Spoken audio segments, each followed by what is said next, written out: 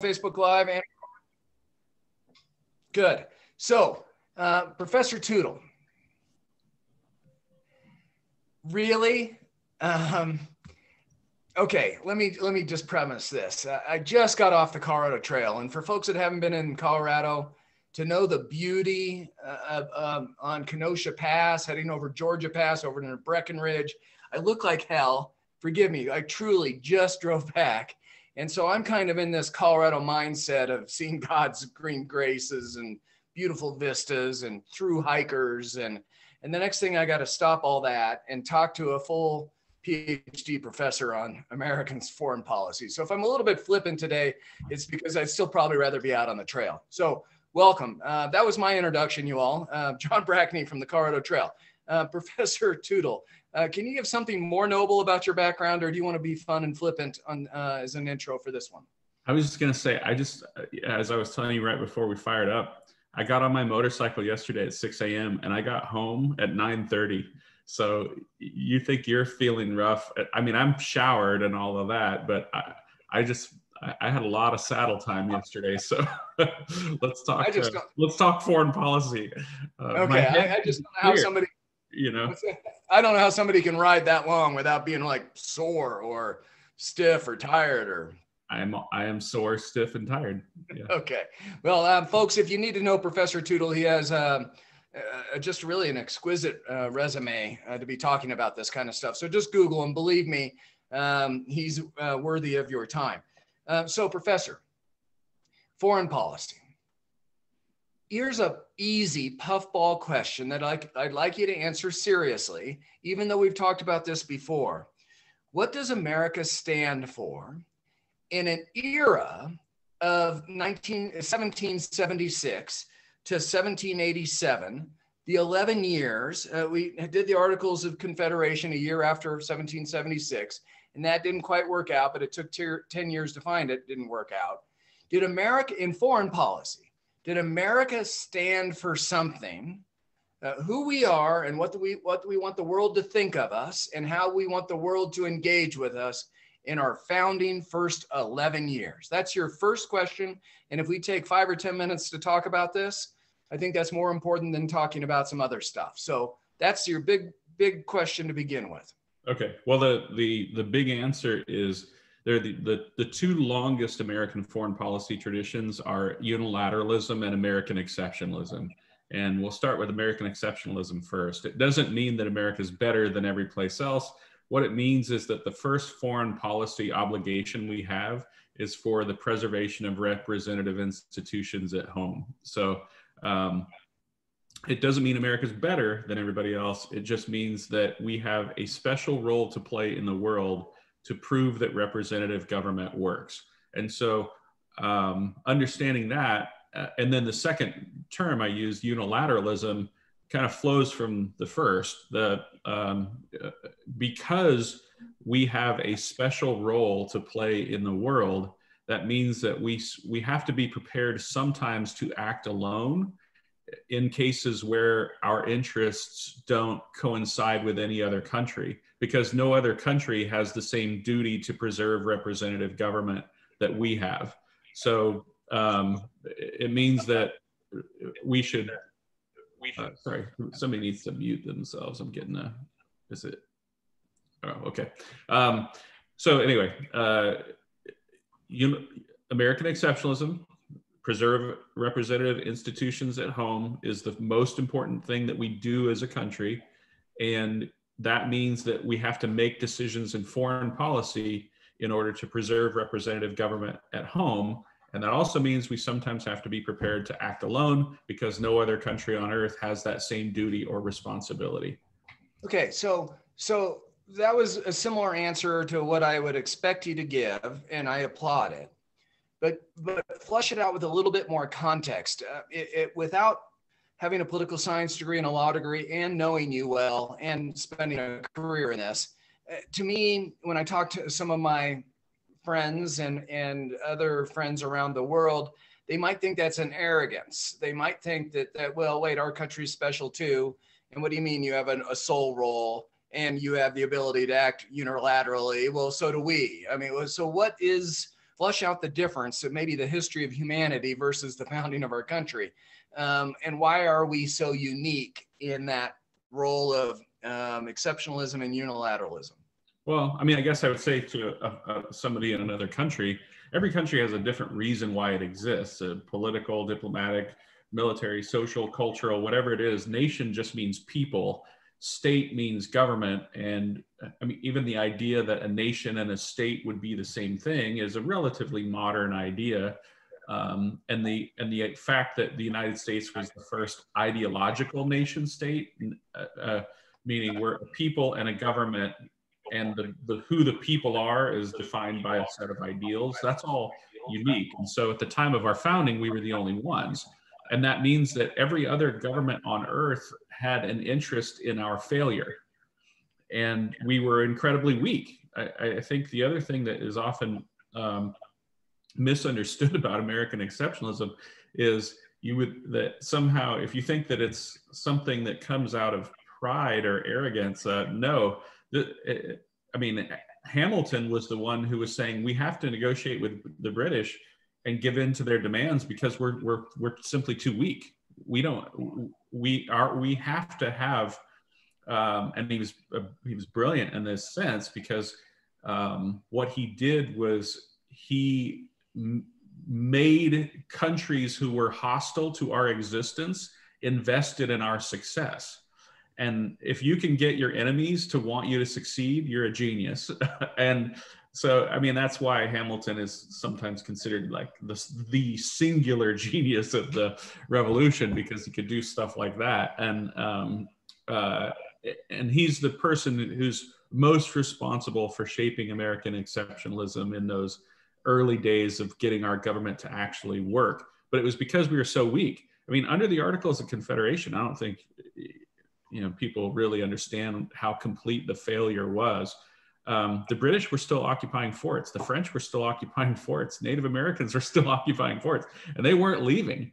And we had no control over our own currency. And so our economy was inflating and crashing and subject to manipulation from foreign actors. And it meant that we couldn't engage in trade because nobody knew how much our money was worth. And we couldn't protect our own people in any part of the country. And I mean, if the failure of the Articles of Confederation was complete, and so it was a policy born out of weakness than much more so than strength. Okay, flush it out one more time for me, then I'll move to the next question. Founding in 1776 off a noble Declaration of Independence with a bunch of grievances against the king.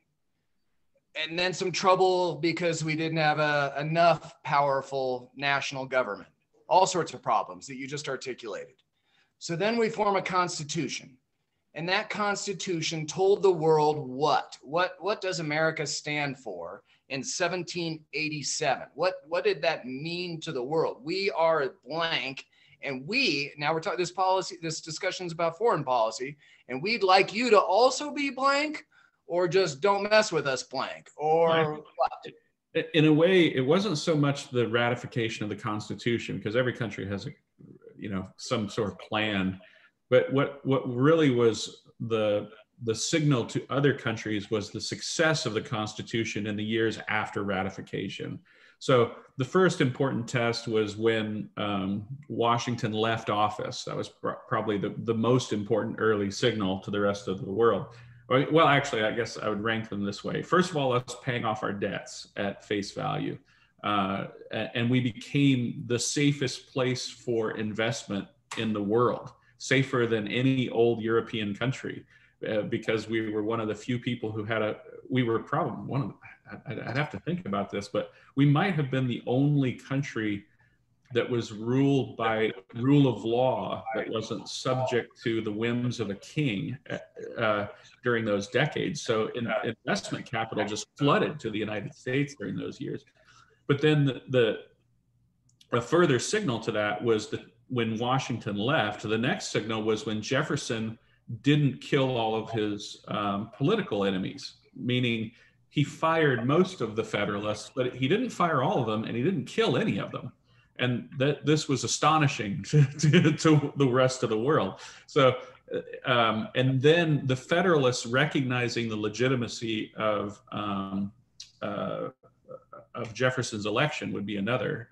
So all of these early, the establishment of judicial review, all of these things taken together are a signal that the United States is actually going to succeed. And what we really see is that by the 1820s, we are a wealthy enough country and considered stable enough that the larger powers in the world were willing to deal with us and assumed that we would keep our word in foreign policy. So really, and the biggest signal of that is probably the changing relationship between the United States and Britain after the war, in the years after the War of 1812.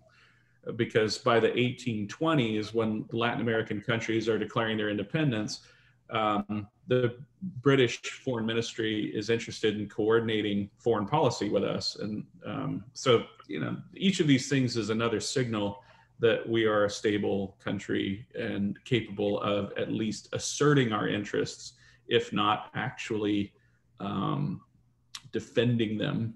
Because even during most of the 19th century, we talk about the Monroe Doctrine, but the Monroe Doctrine was enforced by the British, not us. It was an attempt by the British to coordinate policy with us. And it's also a good example of unilateralism, because they wanted to sign a memo with us. And we said, no, you do your policy, we'll do the same policy, but we're just going to assert it separately. And that's what the Monroe Doctrine was. But the Monroe Doctrine was enforced by the British, not us, because we didn't have a Navy capable of enforcing the Monroe Doctrine in the Western Hemisphere. The British did. Okay. Professor, you've jumped way ahead of me, which is awesome. No, that's what I would expect from you to do, is to broaden the conversation. So thank you. Well, I only went to the 1820s. I know. But I'm going to jump and skip most of America's history now. I had the premise that you would give an excellent answer on why America is unique and important from 1776 to 1787, and you expanded it, and it was an awesome answer. Now, my next question is to skip the rest of American history and go from today back 11 years. What does United States foreign policy, what do we as America stand for now for the last 11 years? And it could be 13 years or whatever, but 11 years, 2 years into President Obama's administration, eight years, another 4 years of President Trump, and now a year of President Biden, that's 11 years.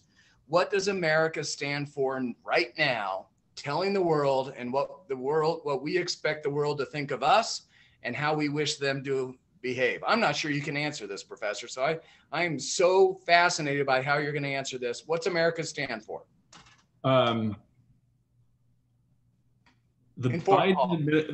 best, I mean, we're pretty early into the Biden administration, but I would say that the Biden administration's overall foreign policy outlook seems to be actually most in line with the last truly coherent foreign policy, which was under George W. Bush. Now, I know that this is going to seem strange to many people, but it was that Bush was really the first reassertion of an anti-Wilsonian return to traditional American foreign policy of American exceptionalism and unilateralism. And it seems like Biden is returning to that. And I usually explain this in a very simple way. We got a little bit sideways in foreign policy when the Wilson administration came in, because after that, and because of what happened during World War II, you had this, and the Cold War, like you had this impulse towards idealism in American foreign policy, but an idealism removed from interests. And it led to an idea that somehow the United States can and should intervene anywhere that an unjust sparrow falls from the sky. And it was really George W. Bush, before he came into office, who really had thought about it deeply about American foreign policy traditions pre-Wilson, and mostly from his advisors digging so much into the McKinley administration, believe it or not, and really thinking about what American foreign policy could look like pre-Wilson again. And so it seems like Biden wants to return American foreign policy to being a policy based on ideals and interests. Now, I'll say, Donald Trump's foreign policy was chaos. Whatever he rolled out of bed and said that day, and anybody who said that they liked him got, and I would also say it was chaos and incompetence, not because of just a lack of staffing and a lack of interest in getting people in positions who could even fill their jobs. And the Obama administration, their foreign policy was also likewise extremely chaotic and ever changing. I would say that by the time he left office, he had kind of, and this is why I think in some ways Biden is continuing in the broader American foreign policy tradition, is because that's where Obama eventually got to. It's kind of, I almost have the same feelings about Carter. If you ask if Carter was a good foreign policy president, no, but by 1980, he almost was. He had made so many mistakes that by his second term, by the time he left office, Carter was starting to make good decisions by 1980. And Obama had made so many horrible mistakes. By the time he left office, he had learned a lot of those lessons. And so I would say it's because Obama was very bright and, capable of learning, and he did learn a lot on the job. It's just a shame that we've had essentially 12 years of complete chaos in foreign policy. Okay, so you have answered my question now. The last 13 years, the average American, I know you don't like left or right, so let's say conservative or liberal or Republican or Democratic or any of the, what if we were just walk down my neighborhood or yours and say, what's America stand for in foreign policy? What do we believe in? Most of us couldn't give a cohesive answer today for the last 13 years, correct? I would say for at least the last 16 years, the most accurate answer I can give is presidential whim. Okay, so we founded on a country of noble ideals that most people kind of get. And I know we're in a battle royale in today's political terms of whether we're an evil, sin-filled founding country or whether we're a noble, interested, idealistic, wonderful country. That's an interesting juxtaposition that I wouldn't have imagined we were in. But right now there's forces that are trying to present, and we've done a couple shows on that and we'll do more. But at least most folks realize that freedom and private property and rule of law and lots of stuff in the founding of our country. And then we've kind of gotten astray somehow in the last 13 years. So we're on the same page? Yeah, and I'd say it's even further. One of the more interesting things is that almost every American voter votes for the president based on domestic policy. And that's an area where the president has almost no ability to influence policy. And they never vote for president based on foreign policy. And under our Constitution, the president gets to virtually shape our entire foreign policy. And the U.S. Supreme Court has ruled that. That's not just your opinion, Professor. The U.S. Supreme Court has, for centuries, given awesome power to the president. Yes. I mean, those are executive departments that answer all the way up and only to the president. I mean, until the point where it becomes a treaty, and then the Senate can get involved. And the House has oversight on certain activities, but but in terms of the policies and the actions of the United States with regards to the rest of the world, if I would tell your average voter, your first consideration in choosing a president should probably be foreign policy. And we barely talk about it at all. Right, almost never. Yeah. Okay, so Professor, we have 9 more minutes to talk about it. And then we have another half hour for anyone that's dialed in. So get ready for your questions and answers, especially you, Commissioner Jerky, and Frank Lawrence's friend. Professor Tootle, this is lightning round just for me. 9 questions. We don't even have, you can just say skip it if you wish, because I've answered, or you've asked my 2 big ones. First, are we a superpower? That could be a yes or no in a 1 line. Yes. Yes, we are a global superpower by the nature of the size of our economy and the power of our military.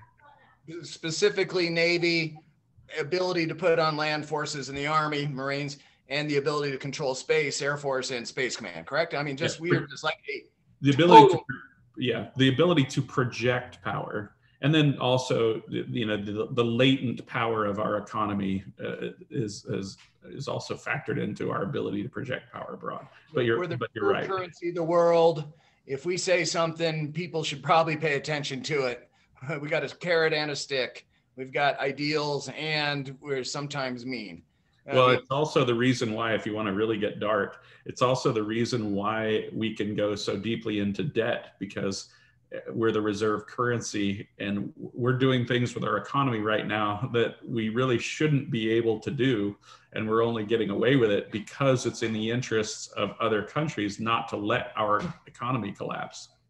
Yeah.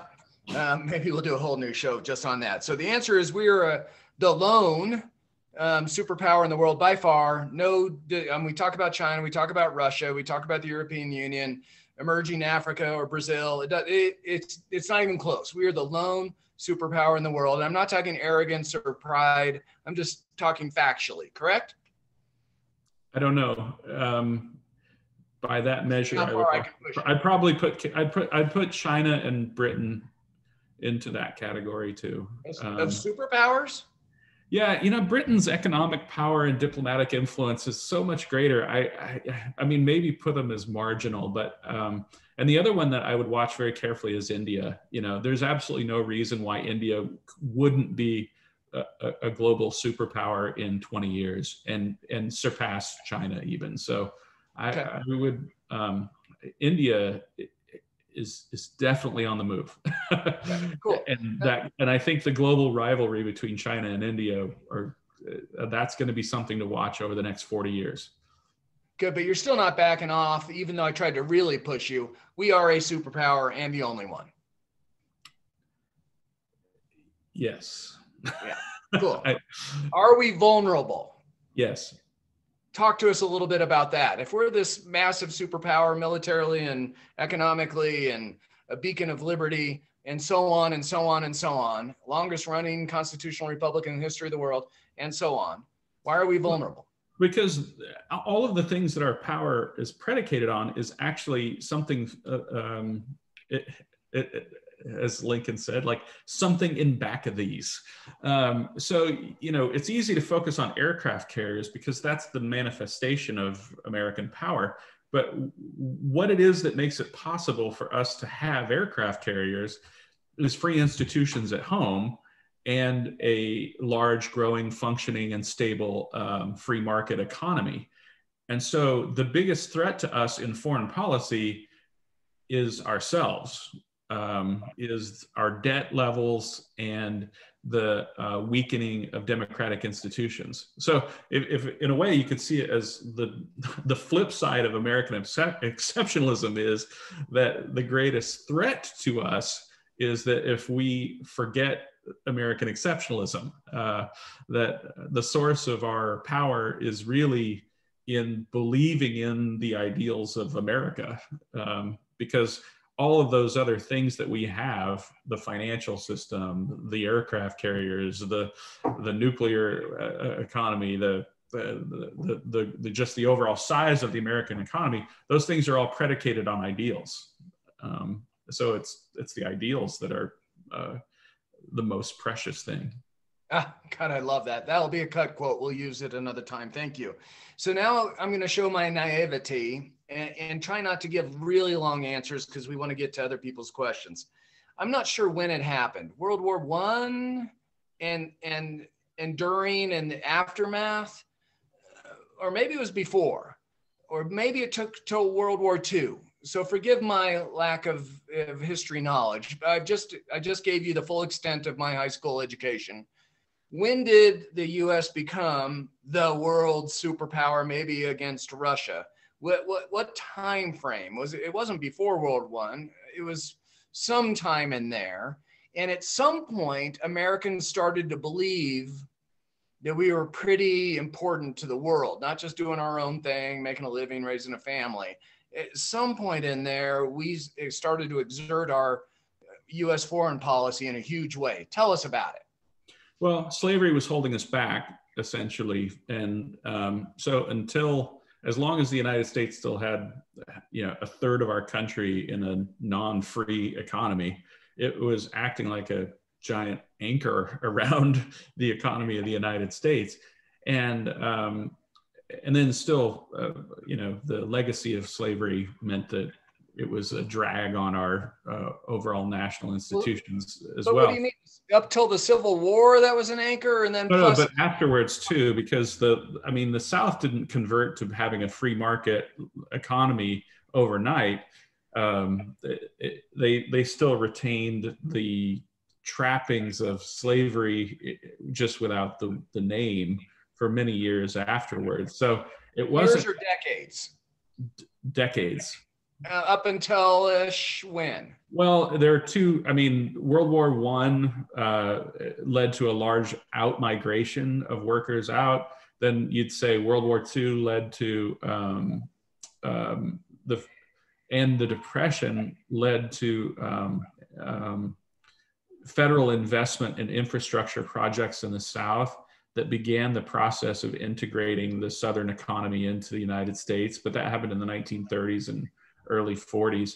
And then big investments in things like the space program, oil, led to further, that's what led to really the first widespread immigration into the South from the North.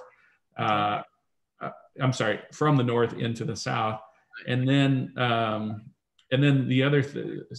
once by the mid 70s, when you had the enforcement of civil rights laws, then that combined with the kind of stiffening of labor unions in the North meant that you began to see companies relocating out of northern industrial cities into first border states. Well, first it started a place like Indiana, but then after Indiana, a place like Kentucky and Tennessee, and then it further into the South.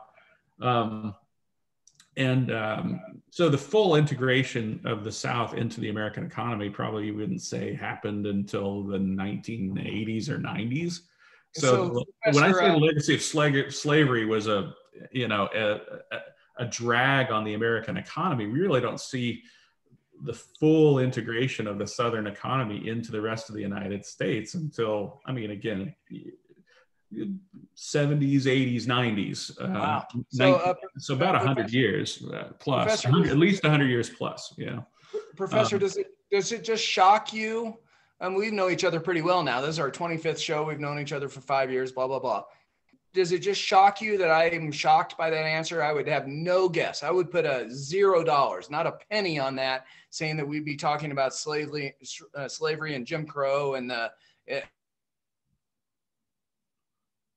as far as your mic cut out. You got no volume. Put it in the chat, maybe. But the next part of your question was, when did America become a superpower, right? I can answer that. The answer is sometime in the 19th century, the economy of the North by itself essentially put us in a position to be a power along with Great Britain. Probably by the turn of the century, we were, in the mix with the top five, and economically probably tied with or surpassed Britain. World War I was the first assertion really of American power abroad into foreign policy with pretty terrible results outside of the Western Hemisphere. Then 1920s saw a kind of return to traditional American foreign policy, but it really wasn't until World War II that the United States is the big, only, and global superpower in the world. The legacy of World War II is really what is shaped so much of how we view American foreign policy. Essentially, we had to tell ourselves, it's funny, like we talk about the uses of history, or I don't know if this, I guess if we're being harsh, it's kind of a lie that we had to tell ourselves, or felt like we had to tell ourselves about history to serve what people considered the greater political cause of post-World War II American foreign policy. So essentially, American history kind of got rewritten because people wanted to prevent the next world war. And they thought, well, the only way to prevent the next world war is to have this thing called the United Nations. And so in order for the United Nations to be successful, we have to kind of tell a lie about the 1920s and teens and before. And the lie they have to tell was they had to pretend that the reason World War II happened was because America was an isolationist country and didn't support the League of Nations, and that Woodrow Wilson had had this amazing idea for the League of Nations. And if only these short-sighted isolationists hadn't wrecked the League of Nations, then World War II would have been prevented, and therefore we should all support the United Nations. But none of that's true.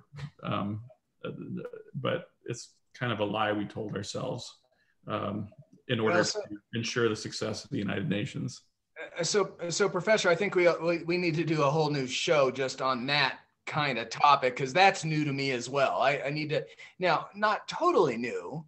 I mean, for my entire adult life, conservatives hate United Nations and this globalist policy and stuff, and liberals love it, and we need to save the planet and respect it. I mean, it kind of permeates everything in today's politics. So I get that. It's not like totally brand new, but I think we should talk about that more. Agreed? Sure, yeah. Okay, cool. I've got to skip a couple questions just because I want to go to our friends that have joined up. Anything you want to mention about Europe, Middle East, China, Russia, or Cuba? There, that's my last question. Well, I guess I thought we were going to talk about Cuba today. So, but more important to have a bigger context. Yeah, I think the most important thing to understand is that because our foreign policy is directed by the president, that we had a foreign policy for many years that keeps to a sort of general set of principles, really up until Woodrow Wilson. Wilson introduces a different tradition. It's then rejected, but then revived by Franklin Roosevelt. And then post-World War II, Truman does his best. Eisenhower's pretty stable and returns to the old way. Kennedy, much more aggressive. Johnson wants to return to the Rooseveltian tradition. Nixon is completely outside of anything else that we've ever done before. Almost a foreign policy by cynicism. Then you could say Carter is incompetent idealism, but he learns his lesson. Reagan, in many ways, was very stable in terms of foreign policy during the Reagan and Bush years. Clinton wanted to return to a more idealistic human rights-based policy, but was kind of scared to and made some errors throughout his presidency. And he's kind of in a way, Clinton and Obama were very similar in that regard, in that they were just kind of all over the map, very much an ad hoc kind of foreign policy, but at least you could say thoughtful, and they would study before making a decision. And then the Trump administration was kind of ad hoc without without the book learning. So how about relationship to those other major geographic parts of the world? I mean, do we want to talk about Europe or Africa or China or Russia or Cuba? I mean, are there some things that we as citizens should be really concentrating on right now? Yeah, well, I think the thing that we as citizens should be concentrating on is the democratic institutions here at home, because you can't really change what other countries do. I would call this kind of like being in a relationship. You can't change how people feel about you. All you can control is yourself. And so, generally speaking, I think that our foreign policy works at its best when we know what we believe in and we keep explaining it consistently. And other countries will respond accordingly, especially when that is stable, when that's a stable message, because we can't actually control what happens in Cuba. So what we should strive to be probably is the best version of ourselves, and do our best. I mean, because as a projection of foreign policy, really, you stick by that? Yes. Huh. Because it means that other countries know what to expect from us, and we are incentivizing. In a way, think of it this way: we're also incentivizing peace that way. We're saying to these. The example I like to give is New Zealand. No American goes to bed at night fearing what New Zealand is going to do to us.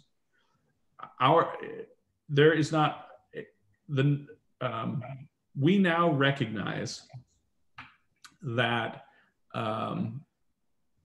it is in our own security interests for other countries to be safe, prosperous, and free.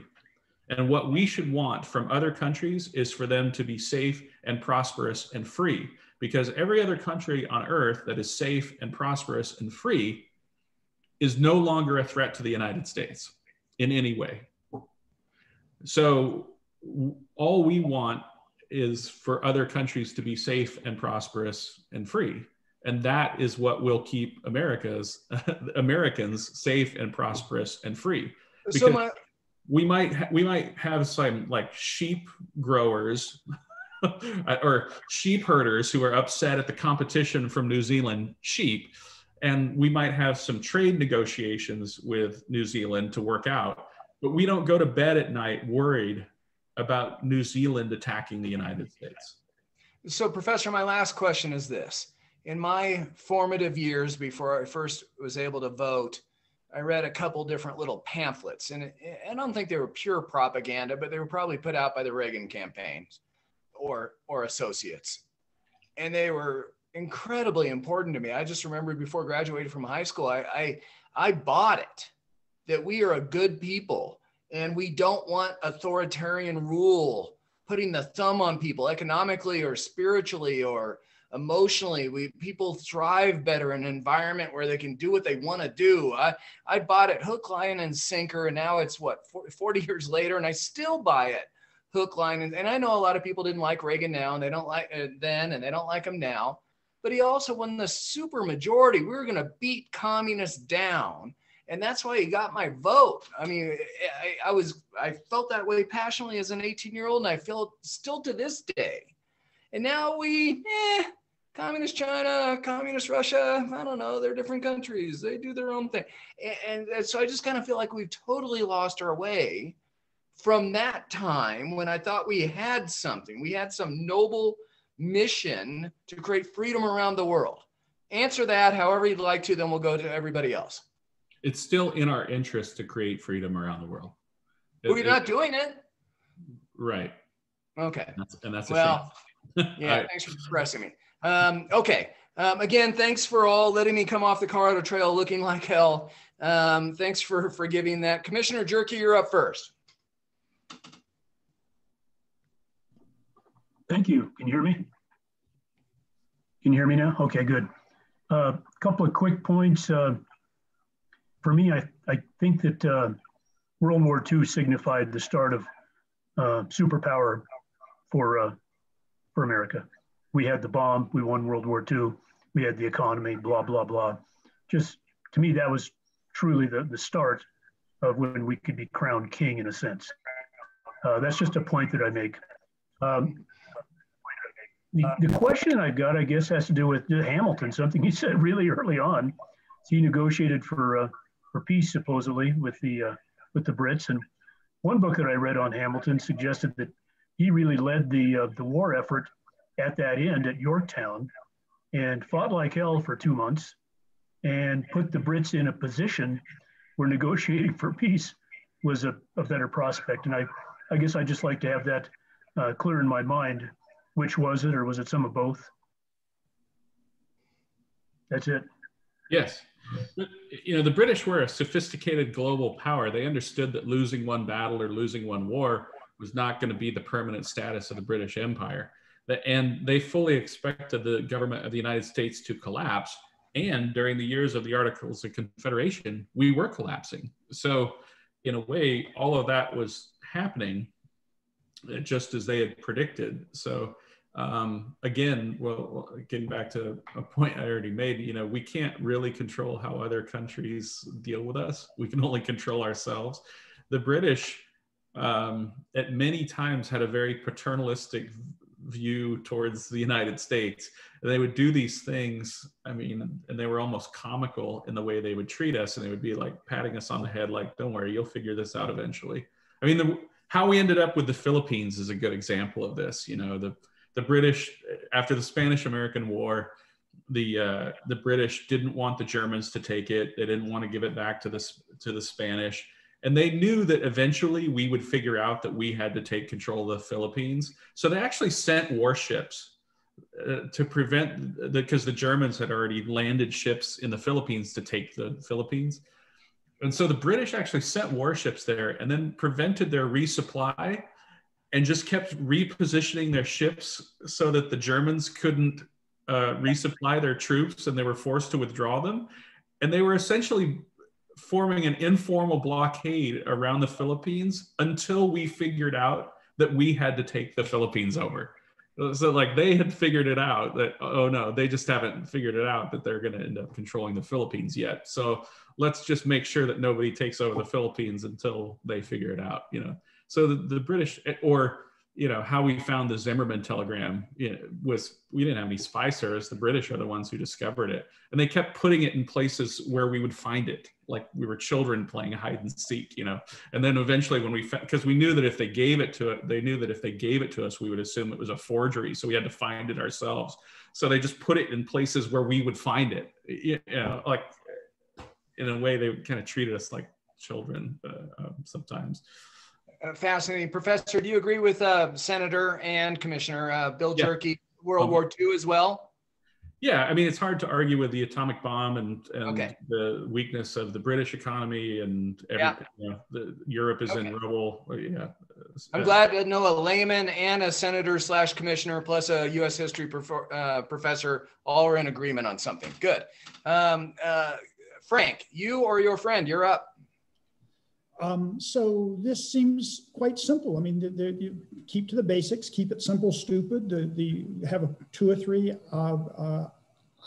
ideological basis on which you perform. This is an explanation of what has happened. Thank you, Professor Tootle. My question is, how do we move from where we are right now? What is one thing that we can do to inspire our leadership to refocus on the fundamentals, the ideology, to inspire, to move on? I don't know. Oh, come on. Sure you do. One thing, Professor Tootle, one thought. I mean, I would say, and it keeps, many of our segments come back to this. The concrete thing that I would require is that every state in the United States needs to go back to their liberal arts, liberal studies degree, and make sure that of two things. First, that everyone who gets a liberal arts, liberal studies degree, everyone who teaches school in America has to take history. And then I would go back to every single public college in America and make sure that at that college, the people teaching history are actually subject matter experts in political, diplomatic, and military history as their primary.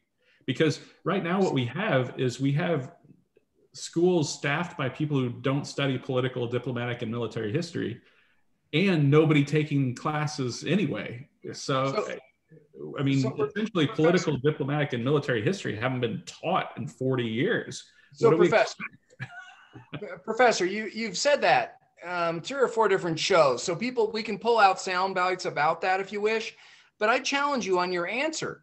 You and I have now done like 25 shows. We realize there's a problem in America. Now, how are just 2 guys going to do something about this? To your question, Frank. And the answer is we're dedicating time to talk about all sorts of issues, kind of a library of things that people should really be thinking about. And I'm telling you, Professor, I want to really push you on this one. The American Enterprise Institute, the most conservative, influential think tank in America, brought you and I to Washington for 3 days to do exactly what we're doing now 5 years later, to take this out to society and say, we got to think. Frank, you're probably more conservative than I am. And Tony, you're more liberal than I am. But that doesn't mean that either the 3 of us are enemies. And we have got to stop every time we see it on Facebook or Twitter, and not with enemies, not with strangers, with our loved ones, with a friend going, I hate you, Trump, or I hate you, Obama, or whoever they hate. In fact, we're doing a show on this 2 weeks from now on friendship and collegiality. And I'm telling you, Frank, that was an excellent question, but Professor, I don't like your answer. We can't just go to high school and college and teach course. This is a war now. American citizens hate each other, and we got to stop this. No, they don't. The reason is cultural. And I mean, I can tell you, there's probably the source of it is probably the baby boom generation being so large that it altered kind of the calculus on listening to young people, because we'd never had a generation that big before. And so this is going to sound very old manish, but some of this might solve itself as the baby boomers go away. Oh God, die? Yeah, because we will go back to having a calculus based on generations that are more equivalent to one another. And we don't know if culturally the damage has already been done. We're just going to shift to permanently being a culture that only listens to young people, which seems like a recipe for failure. Or if we'll have a shift in our cultural values away from that. But these are all things no failure is complete until you have the collapse. So the cultural problems that we're identifying, I guess I'd say the bigger cultural problem is that we don't have a culture, we do have a culture of Americans who are clamoring for political, diplomatic, and military history. And if you look at the best-selling history books, that's what they are. And you've got people who aren't even historians writing books now, because historians aren't writing the books that people want to read. Because what people want to read is political, military, diplomatic history.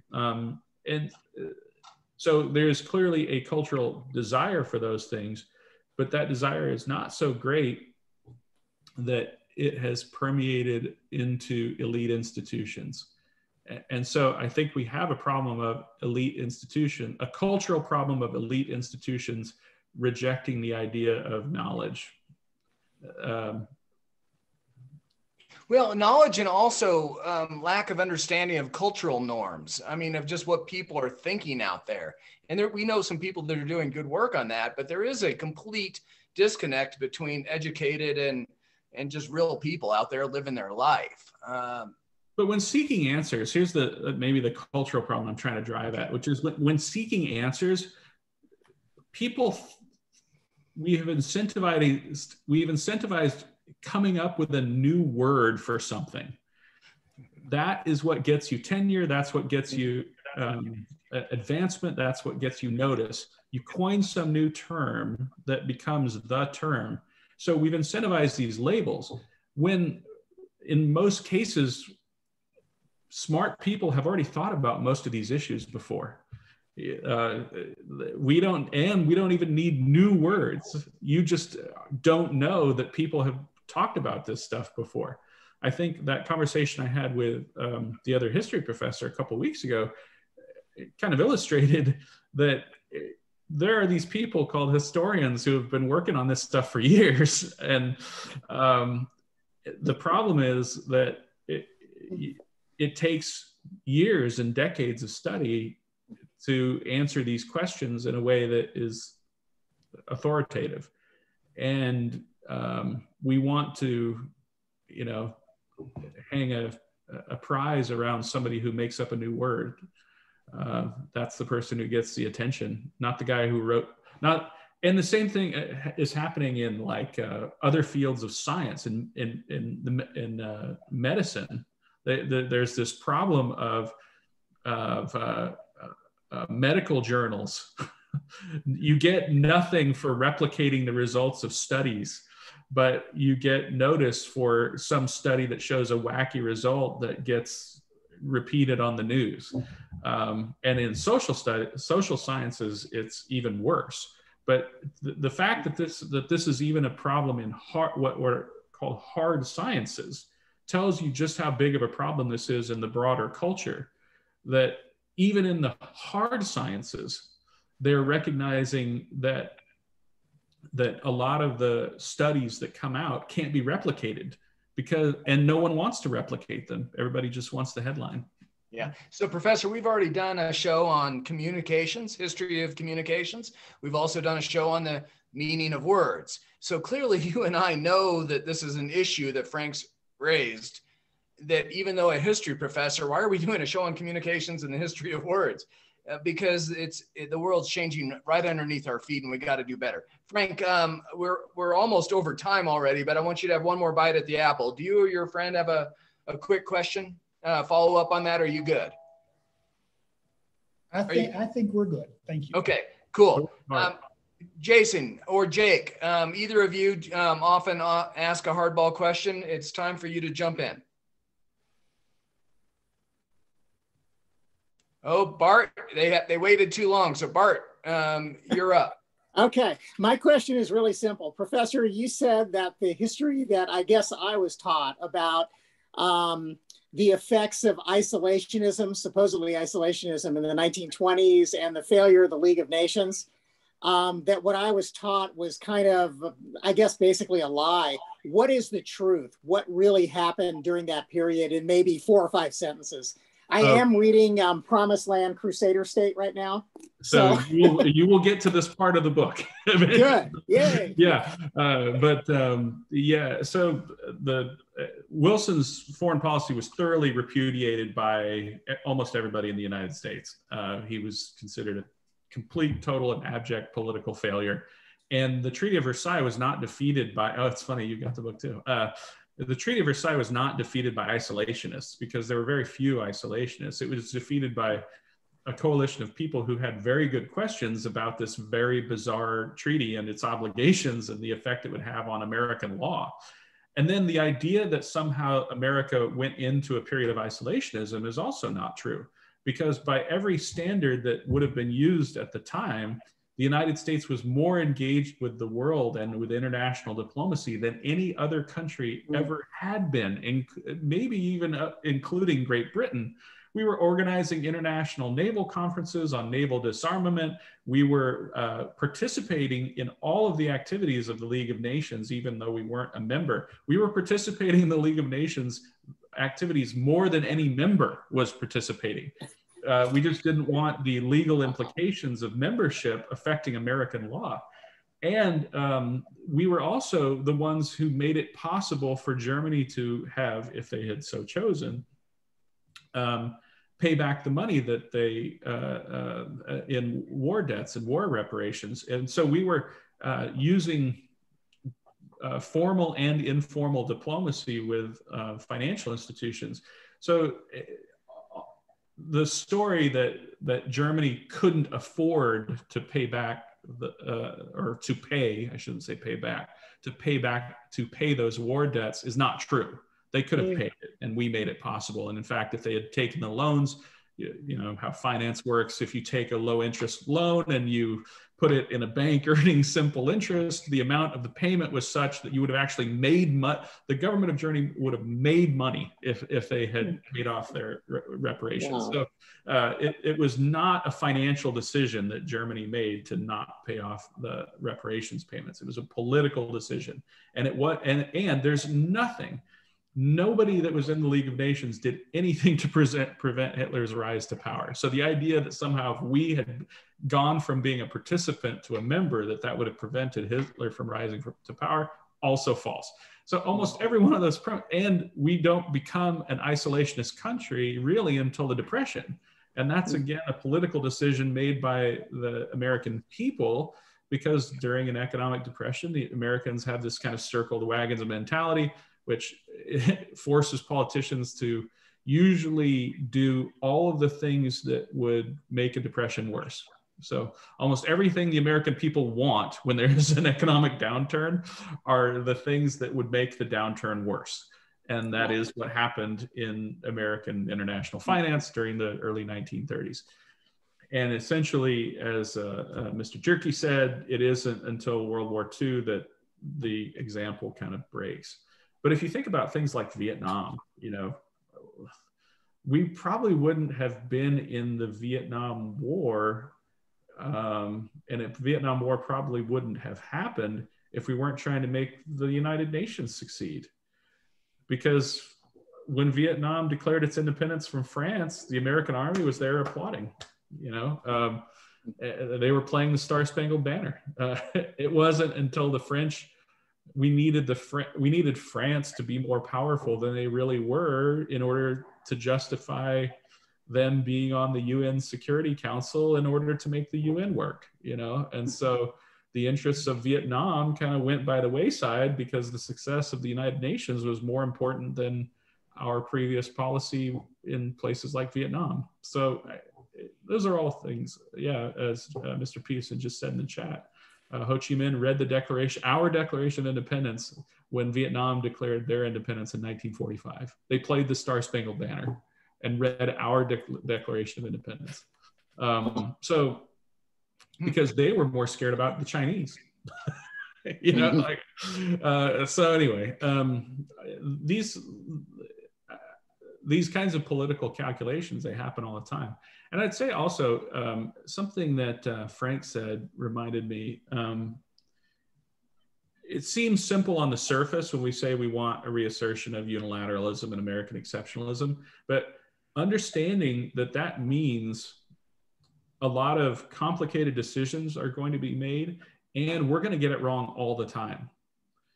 One of the things one of my historian buddies always said is that, and I liked this, was that once you start studying American presidents making diplomatic decisions, you realize that you probably would have made exactly the same decision if you had been given the same information that they had. And you get a lot less arrogant in saying this president was wrong. Once you see the information that they are presented with, you find out that, wow, I might have done the same thing. So hopefully the study of history can give you a little humility in that regard. So we're already out of time, but as we often do, we go a minute or two over. I've got one final question, and you'll get the last bite at the apple, Professor. Jason or Jake, do either of you have a quick question, a quick answer? Jake. So where do you see the future of American foreign policy now that the Biden administration has announced that we're pulling out of Afghanistan and we want to pull out of Iraq all the way? So we're ending the 20-year war in the Middle East. What do you see our next step as being once we get done with the Middle East? I think almost all of it depends on who is elected president next. I think it matters more who succeeds Biden. Do we get stability or do we swing back into chaos?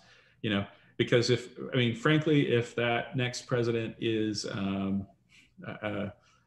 John Thune or Mitt Romney or I'm trying to think of an establishment. Hillary Clinton.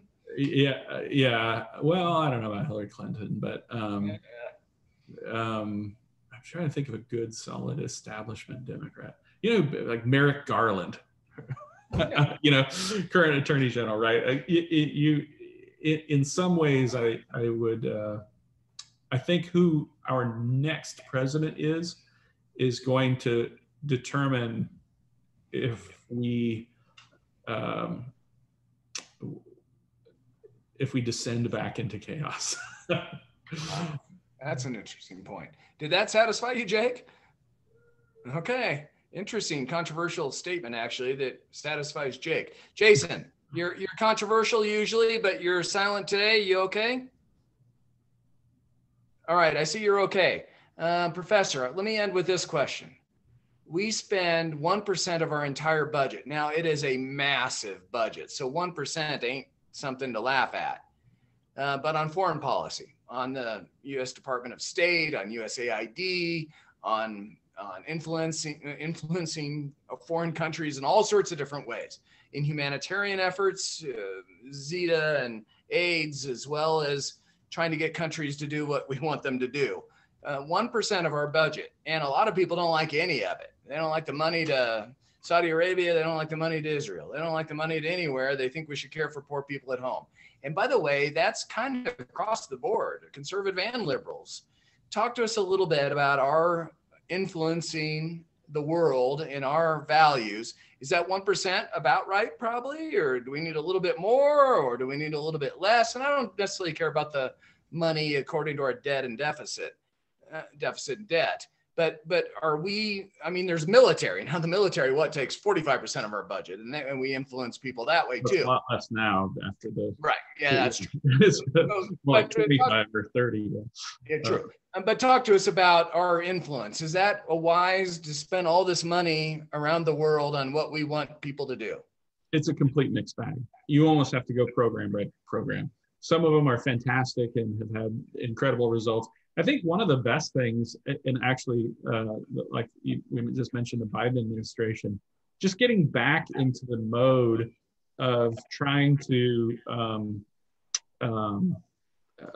engage in the development of infrastructure projects in developing countries.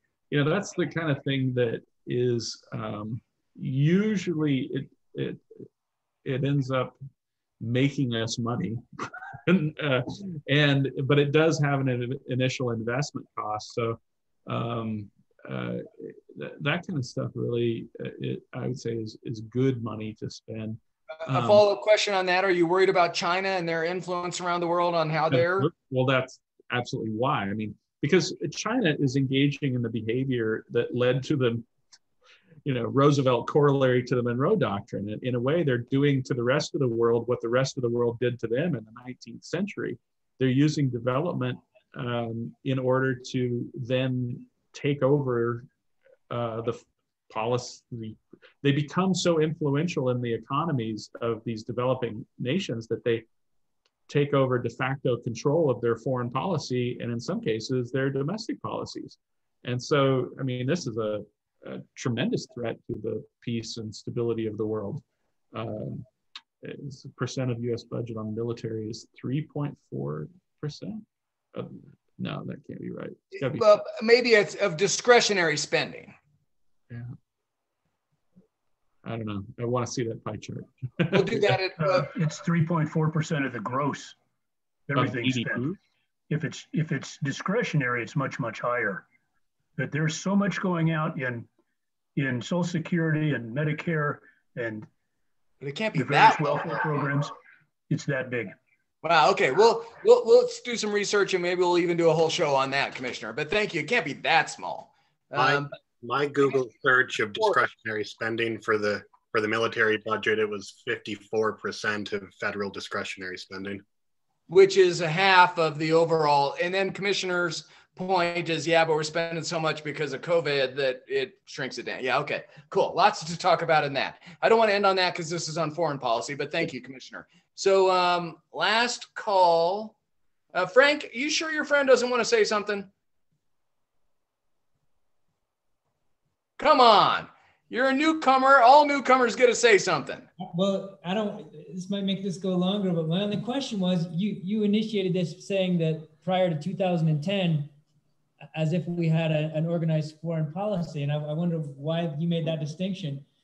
And along with that, I'm wondering about, what you saw our policy as being at that time compared to the just to my question. Yeah.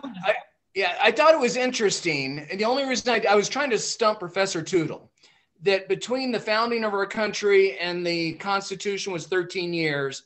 And so for the last 13 years, 1 year or half a year of Biden, 8 years or 4 years of Trump, and 8 years of Obama's, 6 years of Obama, do we have a national value? Are we all rallying around something together? And so I thought it would just be an interesting juxtaposition to get people who watch this video in the future to go, that's true. I don't actually know what America stands for and what we're fighting for and what we believe in. So I was just trying to make a rhetorical, there's no magic about that 13 years. I was just trying to make a comparison that when we founded the country we believed in, and then in my opinion, under Reagan we believed in, but now I don't know what we believe in. Maybe it's 50-50 believing in something. We should be better than that, is my only point. Does that satisfy you? Sure, yeah. Okay, thanks for asking. Professor Tootle, you get the last point. We're out of time, so tell us something and we'll see you next Friday. Tell us something. I would just say that, we've overcome a decade and a half of chaos before. So I am hopeful that we will overcome a decade and a half of chaos again. And we have survived decades of misunderstanding of political, diplomatic, and military history before. And I am hopeful that we will overcome that yet again.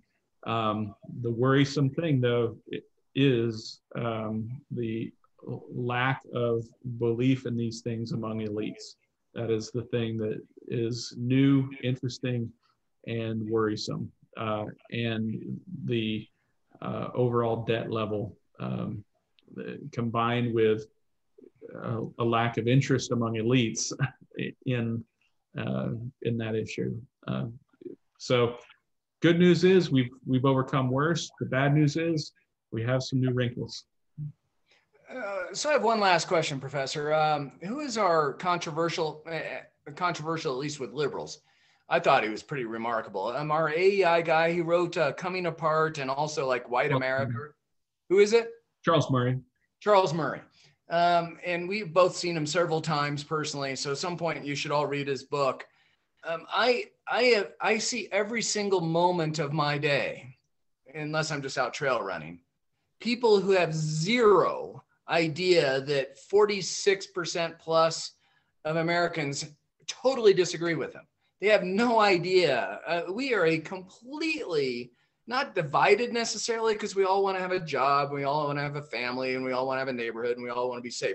And there's lots of things we can be unifying, but they have no idea that there's a bunch of liberals out there, or there's a bunch of conservatives out there, or a bunch of people that hate Trump, or a bunch of people that love Trump, or a bunch. It is fascinating to me. I see it every single day of people that are clueless on the rest of society.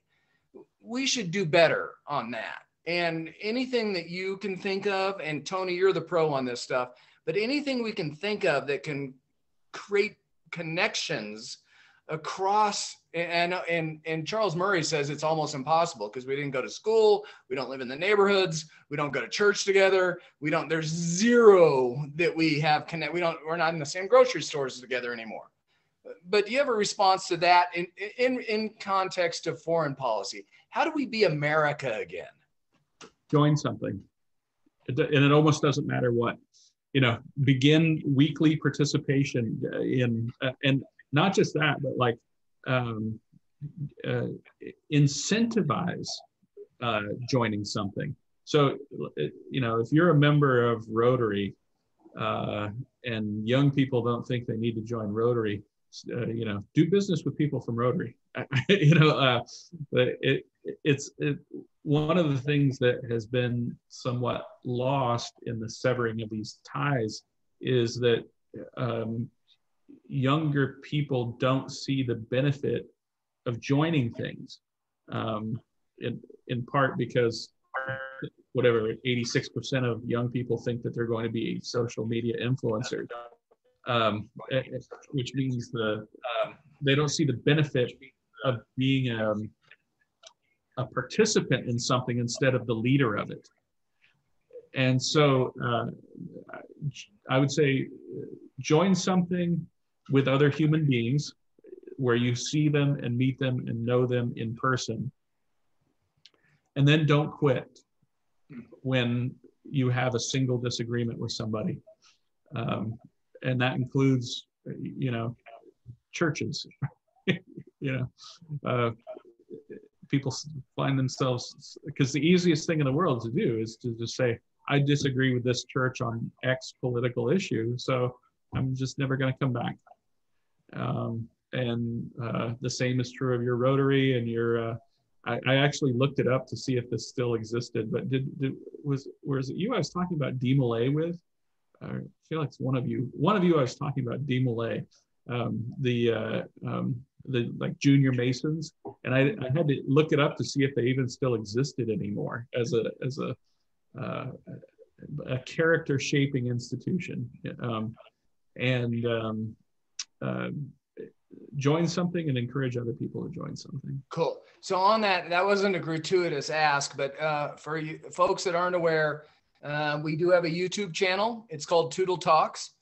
We do also have a Facebook group. So if you want to engage with other people that occasionally join in with us, please join the Facebook group I think it's called Tootle Talks, but just send me a link. And then you can always watch these if you're vacationing or not interested in the subject matter later. We want to continue to do this. So Professor, thank you for your time. 2 weeks from now, we're going to talk about joining something and connecting and friendships, and the lack of the average American, I think it is, has 1.3 friends. That means a ton of people have 0 friends. And is that important? We're going to talk about that. And so please join us 2 weeks from now. We'll also have a show next week. I just haven't determined what it is yet. So hopefully it's more entertaining than some of our past shows, but hope you enjoyed today. Professor, great job. Thank you. Okay, thank you.